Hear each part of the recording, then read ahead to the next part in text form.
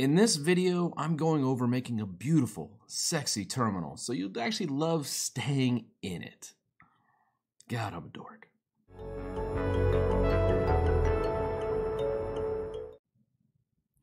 So to actually do this, the whole reason for this is, one, it just makes Linux a much more enjoyable experience, because I think a lot of Windows users coming to Linux, or even longtime Linux users that are hesitant to go into terminal, which I'm not sure if that actually exists, but if you don't like being in terminal, it's probably because of the way terminal looks and feels.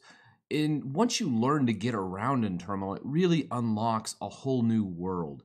It makes tasks that take 1 or 2 minutes to do in the graphic user interface, you can be done in literally seconds. So it's so powerful, and that's why I want users to get comfortable in terminal. And I think the very first step of that is making it look very pretty, very easy on the eyes, to where you're able to really get in there and see something new that you haven't really seen before, and you feel good about being in it and very comfortable.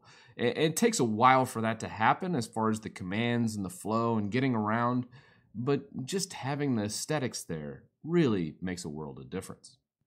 So when you actually launch into terminal for the first time, you're presented something like this. And what happens is, as a Windows user coming into this, you look at it and you're like, oh, this is scary. It's crazy, You think you're in some type of movie at this point. You're looking at this terminal and, all you're seeing is code. And it's freaky. It just freaks people out. It's no good. So we need to fix that. So let's go ahead and fix our terminal.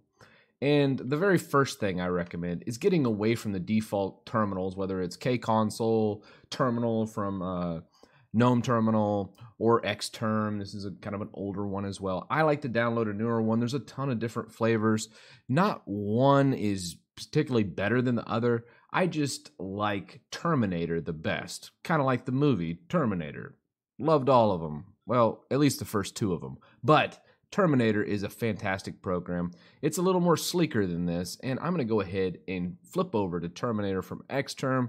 I wanted to give you a showcase like an older version of terminal. So let's go ahead and quit out of this. So this is what my full-blown terminal looks like all the time. It doesn't normally look like this. When you first launch into Terminator, you'll have this solid black background. The prompt will look more like this, and what you can do is come into here, go into preferences, and you can style it however you want. And once you've done all your settings here of how you like it set up, go ahead, and I do like Smart Copy and Putty. If you're real familiar with Putty, come from Windows, I highly recommend that. Just know to get back into preferences, you have to hold the Shift key and press the middle mouse button if you do Putty style paste. And if you don't know what that is, just don't do it because it's kind of weird for people just getting in terminal. But I do like it just because I've worked in Putty for years and years. So with all the things set in global, I'm going to go ahead and flip over to profiles. From profiles, the very first thing I do is untick system fixed with font. I like monospace to give it that terminal look, but if you're feeling more comfortable with like an Arial or a Calibre, a more stylized font, by all means do it. I still like that terminal feel a little bit. That's why I choose monospace. And then, of course, I like to have the big bold lettering. That's why I choose there. So from there, I also like to stylize and do it. I usually just go from a built-in scheme here and do green on black just because that's my personal preferences. But you can do something a little more, stylized to where you can clear it up. If you don't like the dark theme and you want more of a light console, you can totally do that as well. So with the color palette set, you have your console kind of looking what you need it to be. You still need that opacity that I talked about earlier.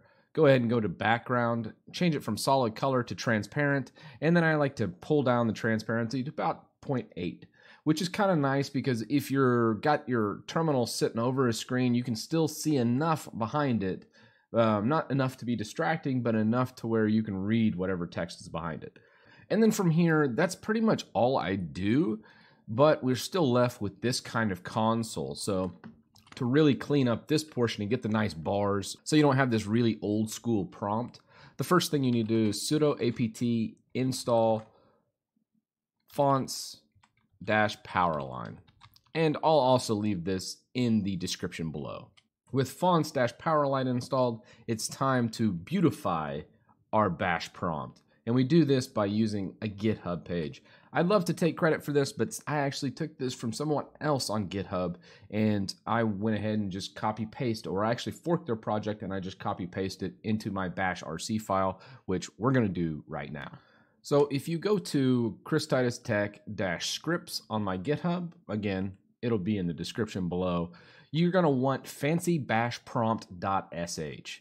Now, I don't like to run scripts off the internet or any of that, so what I end up doing is I just end up copying from right here to here. But just to give credit to the person that did create this, Andres Gongora, as an actual author of making bash script look beautiful, at least this version of it, which is kind of nice. So let's go ahead and copy this entire thing into our bash RC. So what I'd like to do is actually go into the raw file just so we don't get a number or something crazy in here. So from here, we'll just go to functions and scroll all the way down to the EOF. And then I just copy. We don't need any of this bottom part pass unset bash prompt. So with that, let's go ahead.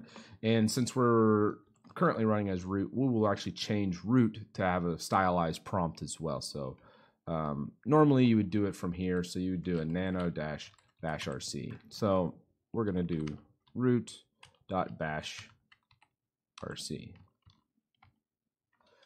And from here, we're going to just paste all this in and write it out.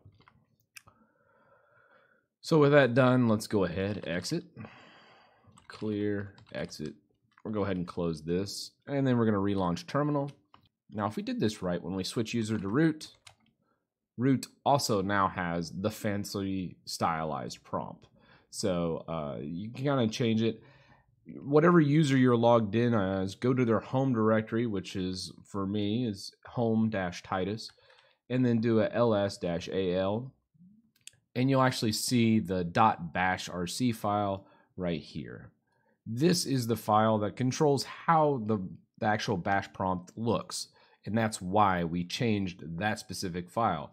But when I switched user to root, you saw the unstylized because I hadn't done anything to root's bash rc file. So I wanted to explain those two things of stylizing prompt. Some people just stylize their user like me, but since I was doing this video, I was like, hey, I might as well stylize root, which if you look right here, you can see we're running as root, and this is what we're running up here. So it's a really cool way to make prompt or terminal like just look really incredible, real sexy, and it makes being in here just get you so much more comfortable doing it. So by all means, stay in prompt and learn terminal, because if you're being on Linux, you might as well learn terminal just because you can do things so much faster. Yes, there's other ways to do it all in the graphic user interface, but why gimp yourself? Why add minutes of time onto tasks when you could just simply type one command in and accomplish the same thing?